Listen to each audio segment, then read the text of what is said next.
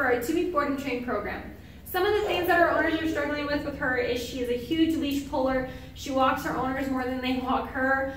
She's very underconfident in certain situations. She gets very skittish, very nervous. She is a little dog reactive towards certain dogs. Sometimes she's good, sometimes not so much, so it's a little unpredictable there. She likes to couch surf, so she likes to sit on the couches and on all furniture really. She just hops up there whenever she feels like it. So I'm going to go ahead and show you a little bit of what Hachi can do. Hachi, come. Good girl. Sit. Sit. Sit. Down. Down, good girl. Down, good girl. So as you can see, Hachi doesn't know too much. She also has a little bit of a jumping issue. But we're going to spend the next 2 weeks really solidifying her obedience and teaching her some awesome new manners and hopefully boosting that confidence a ton. So I can't wait to show you her progress. Hachi, good girl, good girl.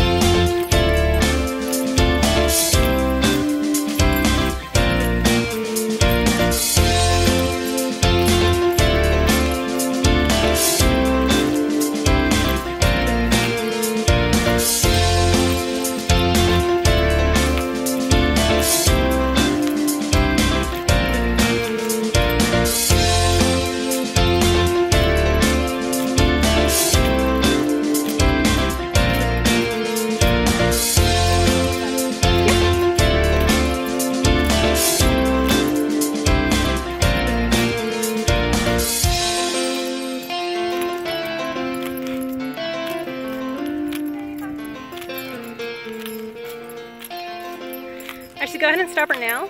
Hachi. Hi, I'm Laura, and this is Hachi. And we brought Hachi and our other dog, Apollo, which is he's a Colorado mountain dog.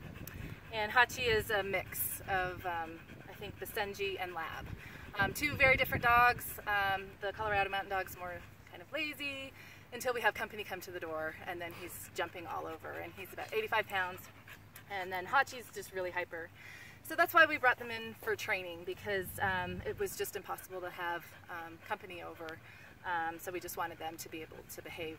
Basically, we just wanted them to come and sit on command, but we learned so much more at K9 training, off-the-leash K9 training. And it was an amazing experience.